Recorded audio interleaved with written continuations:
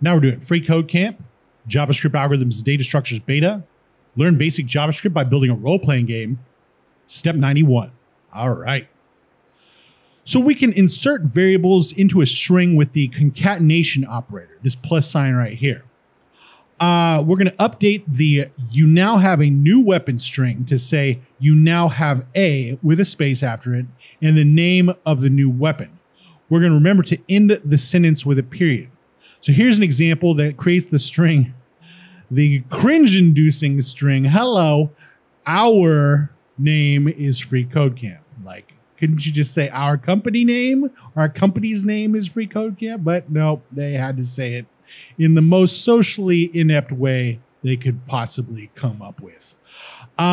So regardless, we're going to say const our name, freeCodeCamp, const, and then this is the variable, and then the first variable, and then we're going to have const our string equals hello, our name is, then we're going to have this, pardon me, the space after is, then we'll have the concatenation operator or plus sign. I'm just going to call it that forever.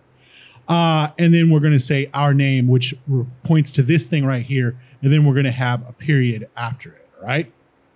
So it's pretty much exactly what we're going to do down here. We're going to select this new weapon right here, and we will take it all out of there, including the period. And then we'll say plus, and then we'll say new weapon like that. And then we'll say plus again. We'll have the quotes and we'll say period like that.